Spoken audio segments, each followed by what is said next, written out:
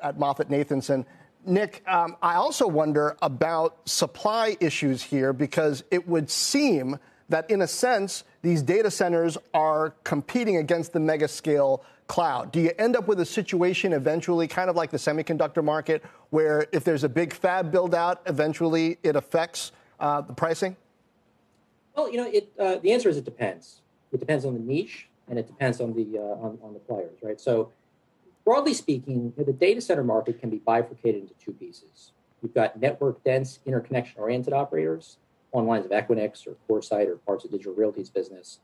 And then you have folks who cater to some of the larger scale deployments that the hyperscalers need to put out there, like CyrusOne, parts of Digital Realty's business, or QTS.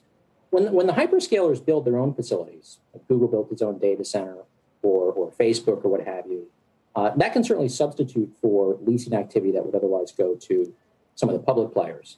But again, it tends to be focused in that part of the market as opposed to the interconnection-oriented area. How deep do you dig and look at exactly where these companies are building out their facilities? Because costs are going to be different depending on how much they have to pay for power, how great the network connectivity is in that geography. I mean, I guess there's a reason why Virginia is such a popular spot. Yeah, Northern Virginia is the largest data center market in the world for a variety of reasons.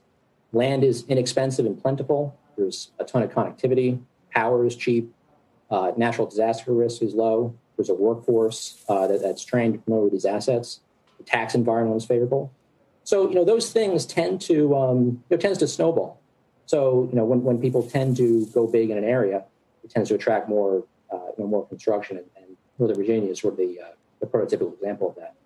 So what determines which of these stocks, CoreSite, Equinix, CyrusOne, Digital Realty, QTS, et cetera, over the long term get the benefit of the doubt on valuation? Well, what are the performance metrics and factors that investors should think about?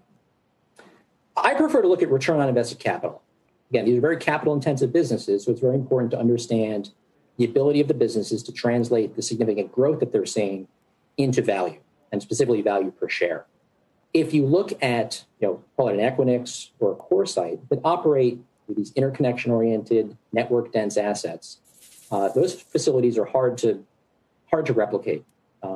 So they get a measure of pricing power and premium returns that other players in the space can't achieve.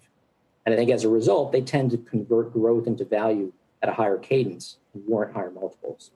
In contrast, when you look at most other players, it's a little more challenging for them to convert that growth into value. So in terms of our preferences, we prefer Equinix and CoreSite. Shepard Smith here. Thanks for watching CNBC on YouTube.